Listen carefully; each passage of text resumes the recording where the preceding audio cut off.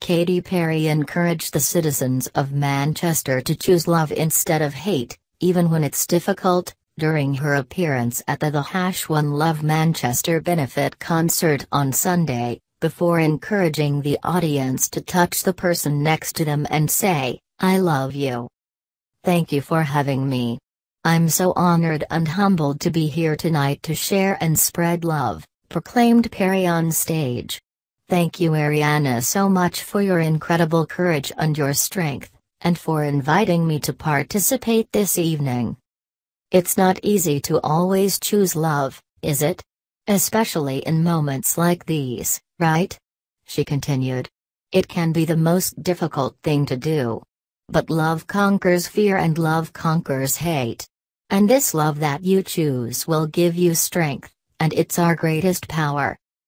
Perry then asked the audience of Manchester to spread love by touching the person next to them and saying, "I love you."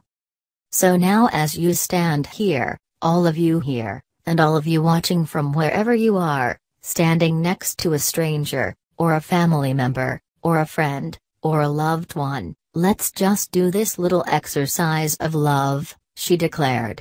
Just touch the next person, touch the person next to you. Make human contact. Tell them I love you, look in their eyes, say I love you. Do it. Everyone out there, everyone at home. I encourage you to choose love even when it's difficult. Let no one take that away from you. The 32-year-old chained to the rhythm singer previously came under fire for her initial response to last month's Manchester attack.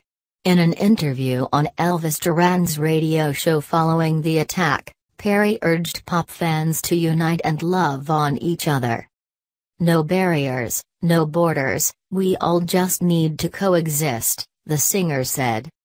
During the charity concert, held to benefit the victims of last month's Islamist terrorist attack in which 22 people died, including an 8-year-old child, Stevie Wonder also called those who attempt to associate terrorism with Islam liars.